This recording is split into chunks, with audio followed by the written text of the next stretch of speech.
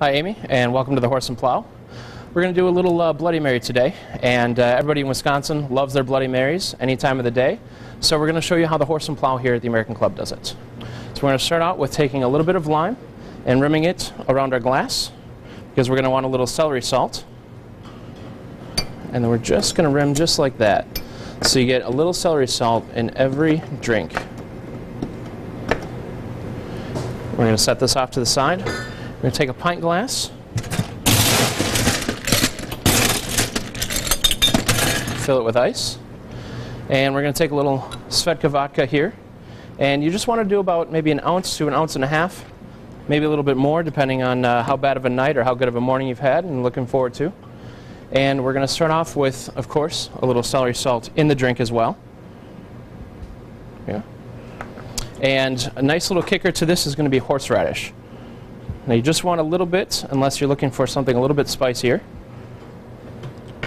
And of course, I'm going to do a little bit of Worcestershire sauce. Just like that. Tabasco sauce.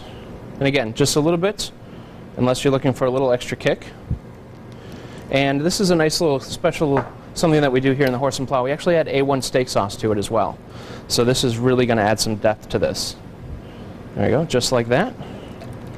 And then of course, finish off with a little bit of our tomato juice. There we are. This is looking great. And then we're going to put a little ice in our glass.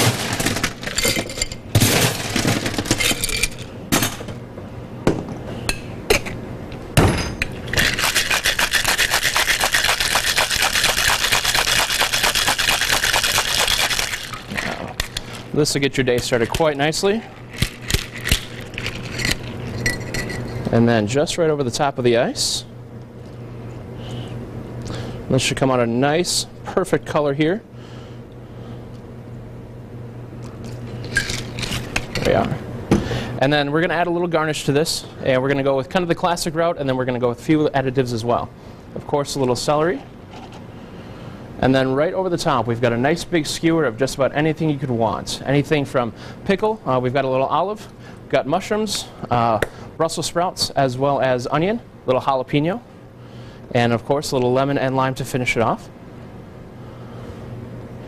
And no Wisconsin Bloody Mary is complete without beer, of course.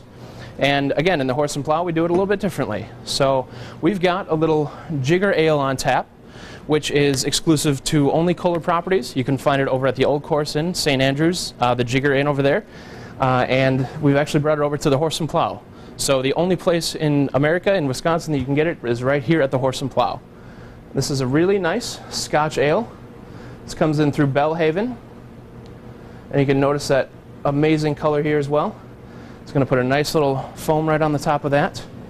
It's a great little nuttiness to this. It's not too heavy. It really plays in nicely with the classic Scotch ale.